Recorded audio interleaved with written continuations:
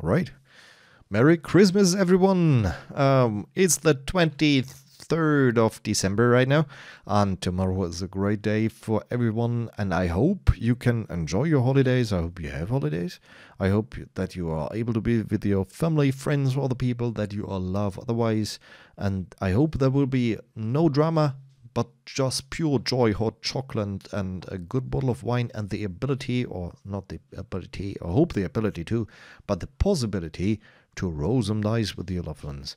I'm very happy to be able to record this video in order to showcase you the current state of the whole module family that I'm developing and maintaining, that is bringing D&D Beyond closer to Foundry VTT, two products I absolutely love to use in my sessions as a DM and as a player.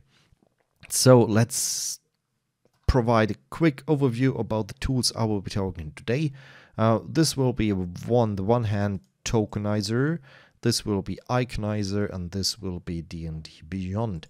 Tokenizer enables you to quickly create tokens using a layered approach. This can be very sophisticated, like in this example. This can be very simple, like this example we'll be using live in-game later on. We will be using Iconizer, which provides a vast amount of connecting item names to suitable icons based on an icon set that you can freely download. So this 1800 items and growing, hand selected by me, insane person, to you. And the one thing that you will be always curious about is the VTTA D&D Beyond. It was called Bridge.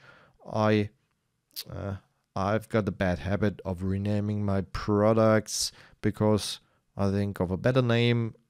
But right now I'm staying with VTTA D&D Beyond because it's really a total package. And what we had in the 1.0.2 release was a working character import, which we'll be showing in a jiffy. There wasn't really much improvement, some bug fixes regarding spell slots when multiclassing different spellcasters. Thank you very much for pointing that out. It was a nice member of my Discord community and of the Foundry community. Thanks again. I'm very much appreciative of pointers regarding D&D spell and other mechanics, because I'm a way better programmer than I'm a DM. So if you happen to come across of some misbehaving things that are not according to the D&D rule set, please point me to it. I very much appreciate everything that you can deliver. So, but what we have now, and this is a Patreon-only release right now, is the ability to import monsters, to import spells, and one thing that I will disclose in this video. So please stay tuned. With these three packages, which are tightly integrated and working well with each other, I suggest to just install all three and you're good to go. Now let's go into this beautiful battle map. It's made by these two folks, Kshay and Peku. I'm Patron of theirs, and I really love what they are doing. They are sparking my imagination with every release, and therefore I'm really glad to showcase the latest installment, Royal, what is it? It's called Royal Throne Room. Yes, that I could have, the throne was a slight hint. So we got a throne room here. What we're missing is the characters. So let's dig right into our campaign. We've got the Lost Mine of Foundry, and for some weird reasons they are appearing in a throne room. Let's take these three guys, these four guys. It's Azaki, Wood Elf Range Rogue. It's Finn Troyblood, a Wood Elf Druid. It's Rodobro Valdishkmadal, a male Dragonborn fighter, and it's Rithlock, der Heilige, the Holy One, a human paladin of level 4. And what we need to do to bring these guys into the game, we will be creating some actors, templates, placeholders, and we will be overriding this plain default data with the correct data. We will be pulling directly from D&D Beyond, and you will see it's basically the same sheet, but you will notice this D&D Beyond button over there, and it's plain white. That's weird. Let's click it, and you will see this import dialog. You've got two inputs, a URL and an input field for JSON data. JSON is just a structured data format in text file. So let's go. Let's copy this URL for Azaki. Let's paste it in here. You see it's checked marked, so it's a valid URL, and the button is red now. So we unlocked these two shortcuts. Shift left click, open the correct sheet in the new window. Thanks for Radical for providing me with code to integrate DBB Popper into this module. Alt left click opens the JSON. I've read JSON over here, so that should be related. Let's create Shift Alt left click. This is JSON. We copy everything, like Control A, select everything, Control C for copy everything. Then we head over here and Control V for paste everything. I don't know. Paste everything. Control P was Control P would be printing. Well, we won't print. So this is Azaki. Well, we can see the image over here is transported into the game. His current health is wrong. Well, yeah, it's wrong. Let's see why that happened. So it's a bug report for myself. Armor class, speed, his hit die, his ability, his saving throw proficiency, his skills and proficiency, his senses, his size, his languages, everything he can handle, like armor and weapon-wise. And we've got it more detailed here, not only simple and martial, but his longsword, longbow. So this is all here. We've got an inventory over here, his equipment, his loot, his weaponry. He's quite a weapon because he's a soldier, baby. So you got his features, his ranger and rogue, his hit points, his fighting style, everything is there. His spellbook is rather, yes, not so populated because of his class selection. Let's look at other ones. Let's go, for example, to Rithlock. Let's take that one too, and Mr. SFSDF will be now Rithlock. And let's wait for loading. Let's insert it here. And we can see, let's close that window. We can see that in contrast to Azaki, who has no special resources, here we got Lay on Hand, Divine Sense, and Channel Divinity. Even while Rithlock isn't acting only all the time as the holy guardian of his chosen deity, he still has a divine sense, and he can lay on hands if people agree. So this is happening, this is working. Let's Rotobo 2. Let's do it other. If you append /JSON at the URL, you will have the same exact window. You can wait until the load is finished. You completely select everything, copy and paste it over here, and you will see that he has the features of a fighter only, and he has superiority die, action surge, and second wind. So Finn, sorry, I won't import you. Let's create tokens real quick. You can see the tokenizer in action. I've set a default frame, so everything is real quick. And I can drag those onto the stage. Here they are. And you can see that Azaki, and let's reset the fog of war real quick. Azaki as a night elf has a way better sense, dark vision sense, than Rithlock the human. So if we mark Rithlock, I granted him like 5 feet so we can see where he is when he looks down at his feet. I guess perhaps he's as glowing boots. But Azaki has way more. He's 60 feet of dark vision in all directions. So this is adjusted automatically for you and your players. You've got nothing to worry about. Just import your character and play your game. Now this is the player part. So it's really easy for them to come into your Foundry game and to be involved in your fantasy world. Now let's look at the giant throne, which is currently empty, and let's change to that. So let's close all these tabs and let's go into the D&D Beyond monster searching thing. Let's go into the urban environment and see what we have here. And lo and behold, there is an ancient silver dragon, which is a suitable mass for this enormous throne. So let's open it in a new tab. Let's try to see if we've got an Archmage. An Archmage is good. It's a spellcaster because I want so I want to show you some spell thingies I've added into this version. Sorry. What is RV? This is spellcaster 2. Let's take RV2. Okay. Ancient Silver Dragon. First things first. Please note this little logo over here next to the Game Master. It says this is the VTTAssets logo, and therefore you can know that this Foundry instance is connected to this whole ecosystem of tools. So, and we can, no, I don't want to show you that. That's for the end of the session. So, Foundry is okay. You see the icon, you know it's okay. Then the Ancient Silver Dragon. You see some additional tags and labels right beneath the name Ancient Silver Dragon. You can see this one. The first one, it says it's green. That's a good sign. Green is good.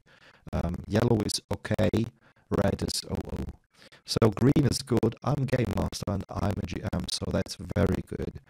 Now we can see Compendium. We've got a monster compendium. It's called Monsters. I'm really great at naming things. And it's yellow. That means Ancient Silver Dragon is currently not within this compendium. We can see import to compendium instead of update. So that's the second hint. We've in the scene the royal room, and it's yellow again. So this ancient dragon is not yet sitting on his throne, and we are in the world dev. Have I mentioned that I'm great at naming things? So this silver dragon is neither in the compendium, nor on the scene, nor on the world dev. Let's change that. So a short break. I need to check the settings without telling me anything. I'll be right. Alright, here we are again. So I just reset an option, and you can see that Beyond 20 is installed and active.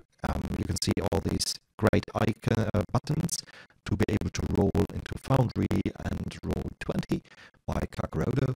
And so this, I just want to show you that all those buttons, all the data is still passing correctly. So we wanted to import that Silver Dragon into our world. So let's do exactly that. So we over here, add to world, and we go to Foundry and we see it has created under the actors Adina Beyond import and monster, and there's this ancient silver dragon.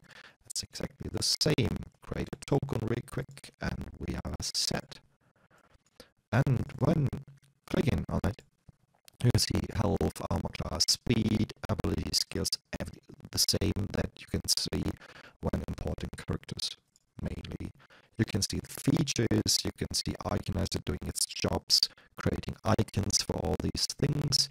I gotta admit, I selected the Silver Dragon because I added those manually just before recording this video. We've got no spells because it's a dragon. Why should this magic beast be able to cast spells? That's insane. We've got the biography, and all these links are directing to D&D Beyond for you to enjoy. Alright, now we've got that. Let's look at spellcasters, because that's a little bit different. You can see here, again, we are connected. It's a monster compendium, but it's not there yet. It's not on the scene, it's not in the world, and we've got one missing spell. You can see it's Firebolt over here. I don't want to mouse over it because I want you to be surprised. It's the only one that has this red X right next to its name, and it's not in this, like, Mage Hand is in capital M, capital H, like what you would assume. I don't know why Dingavion is that lazy in that regard, but for demonstration purposes it's great, because this is all lowercase Firebolt, and that's why, because it's not in the spell compendium. Because what I'm doing here is, what was it again? Archmage. Firebolt. Fireball, but not Firebolt. Okay. So it's not in the compendium, because what I do is, when you open the page and this character is parsed, it says, "Hey Foundry, I've got a spellcaster, here's a list of spells, please look them up for me, will you?" And Foundry says, "Alright, I've got, no, I don't know about Firebolt. I've got Disguise Self, Invisibility, Light Mage, and Prestidigitation, Shocking Grasp, Detect, and so on. I know all these spells, but Firebolt is totally unknown for me." And what we could do now is, like, duplicate. We can go to Firebolt. We can go to the spells thingy. And here we go, import the compendium at World 2. Let's import the compendium. So we've got Firebolt now here. And if you reload the Archmage, Firebolt is there now. No missing spells. Exactly what we wanted. But let's assume we do not want to do that. We delete it from the compendium. We read out the Archmage. So Firebolt is missing. We mouse over it. We wait for a couple of seconds. And Firebolt is then not marked as missing. We can see that this label disappeared. We can see that Firebolt is in the compendium. And we can import the monster, like add world. Isn't that great? So Firebolt, here it is. You can just mouse over every spell that's not currently in the compendium. Then the tooltip is parsed. The data is sent to Foundry. Foundry imports the item.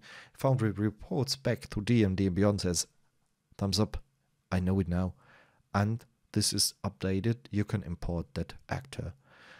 This is an insane quality of life improvement, because in the previous versions you would have been going through this. You go to spells all, then you open all those spells, and then you click import a compendium. You click import a compendium, and so on.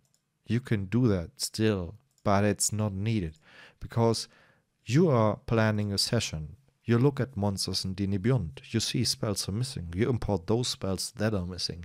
If you are in the situation that your players do something that you did not see coming, which happens all the time, you can look at monsters in Jiffy. You can add those spells that are missing. You are up and running within, I would say, seconds. Half a minute tops. And then you've got a monster in your world with artwork that represent that monster with all the spells, abilities, and everything. Now these two worlds, like D&D Beyond and Foundry, they came extremely close. So we've got character import, we got spell import, we got monster import. One thing I haven't looked at is item import. I don't know if that's really necessary, but I'm not sure yet. I haven't looked at all at it, because those three columns are really something that I wanted to implement first. So these most of the spell imports is insanely good, and I love it. But now let's try to bring those two worlds a little bit closer together. That's the one more thing that I was talking about. And this is currently in development, but it's in a state that I can present something to you. And now we go into the options. And by clicking this little VTTAssets button over here, you can see, first and foremost, the active connections, like what kind of tabs do you have open. The red one ones are the Beyond tabs, the other ones are Foundry tabs. You can see some, what is my own actor. This will come to play later. What are the monster tabs, spell tabs? I can click on that and go to there. Click on that, go to there. And now, this really great thing, and yes, you can insert roll buttons to monster pages now. So basically, what we're doing is replicating Beyond 20 functionality here, but differently. So I inserted that, save the options, and when we go now to the Ancient Silver Dragon and reload that page, you will see that all these Beyond 20 buttons are disappearing and will be replaced by my own buttons. This is because, well, Beyond 20 works a little bit different than what I would love to have. And since I've already passed everything, I thought, well, then I can do it on my own. The difference between Beyond 20 and this implementation is just the way it works internally. What Beyond 20 does, and it does really great, I love you, Kakaroto. If you click a button, it pauses the formula, it executes the formula, it rolls, and it sends the result to Foundry and Roll20. This is absolutely legit. What Foundry does is it takes that, it displays the result to the user, and that's basically what everyone needs, really needs. What I missed is when I wrote a streaming add-on, which removed everything from the whole UI, and it waited for roles, and if a role appeared, it displayed it very prominently in the top right edge of the screen. And I was wondering why I would catch all the monster roles, but none of my players, because all my players use Beyond 20. And these role events just never appeared. There was a chat message. I could have waited for a chat message to appear and pass the chat message. It was not really great. So what I'm doing differently, and I don't know if it's better, but it's different, is I assume that you've got an actor in the world that is called Ancient Silver Dragon. And indeed, it is. This one's green. So what we do is we send, and let's put it over to the left, and the Foundry page to the right. So now we want to roll some buttons for this Ancient Silver Dragon. For example, we want to make a Dex ability check. And what we do is we are not calculating, okay, his Dex is 10. So we roll a d20 plus 0 and we send the result to Foundry. No, we say, hi, I'm the Ancient Silver Dragon. I need to make a dexterity ability check. Would you please do me the favor? And then Foundry says, okay, I've got an actor. He has a dex value of 10. He executes the roll, and it is like it would be. So now this ability test normal. These two things are exactly the same, like doing it in the UI and doing it from here. It's exactly the same.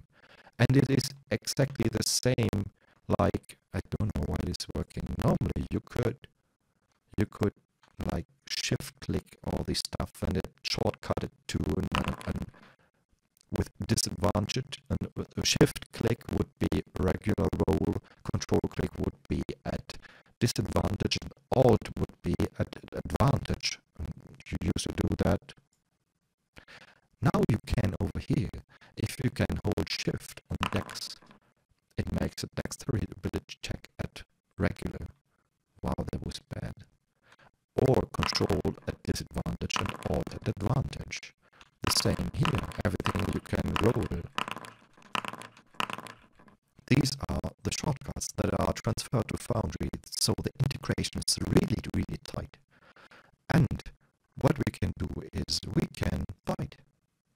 So we can actually say, I want a bite attack. I want a tail attack. I want to have Frightful Presence with a safety C of 21.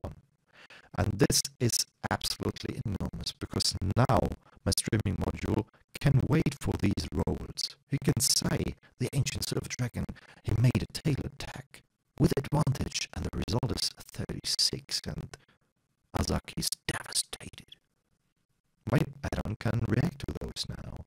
And you see there's so many buttons already, legendary actions are missing, reactions are missing, but in total it's working really well, and I want to go into that direction. What I could showcase, but I don't know if it's currently working in this one. Let's go to RotoBro really quick. Let's try it live. I will hate myself because it won't work. We go to RotoBro, we go to campaigns, and to the Lost Mines. RotoBro, where are you guys? Okay, he's here. And I'm wondering. So, -10. Okay, nothing is happening. But because of this two-way connection, I will be able to send data from Foundry to D&D Beyond 2. So I had the hit points reduced, but admittedly, the D&D Beyond webpage is based on React and is totally mobile and whatever. So many automations, it's really hard to change values here. It's easier to get values than to change. So I don't know if that two-way connection is really fruitful and really leading to something, but I will try. Let's see where we will be ending. What I will implement is enable the roll buttons in the character sheet too, as far as as good as I can, and I'm pretty confident that will be great. And now I don't want to talk without having anything more to add. We've covered a lot of ground today. I've showcased the complete state of the development, and I want to make you hungry for more, and I want to thank everyone who has been so supportive in terms of providing feedback, in terms of pledging on my little Patreon campaign. Thank you very, very much. It's really appreciated. Every single bit helps to like make all this seem like useful for other people. And so many nice people on the Discord, be it on the Foundry VTT Discord or my own VTTAssets Discord. I really appreciate the kindness and the encouraging words and the respect that everyone is acting with each other. I really love that, and that really makes me want to go forward. So thank you very much for the last couple of months, already months, and I'm looking forward to 2020 together with you guys. And in this, I'm looking out the window. It's a little bit cold, but it's nowhere near where I was when I was a child. So everything is so much worse now. So let's lighten the mood. It's not really Christmas feeling in my heart, but I hope it's in yours. So I will be uploading this exact version that I showcased right now with all the bugs and with all the improvements that I've made from 1.02 to this version 1.08, and I will upload that like later, and this will be available for download for everyone, at least for the next 3 days. I don't know exactly where I'm going regarding my Patreon thing. I love the feedback, I love the support actually, but let's see. I want to give something back for the community, and I hope everyone has the ability to grab at least that state and to play around with it over the Christmas holidays and the Sylvester, whatever it is called in your place. It's Neujahr with us. Has some time to play with it, to prepare some sessions and provide feedback, and thank you for everything. I hope to hear you guys soon, and have a great day, and good love for everyone in your... Well, let's stop it here.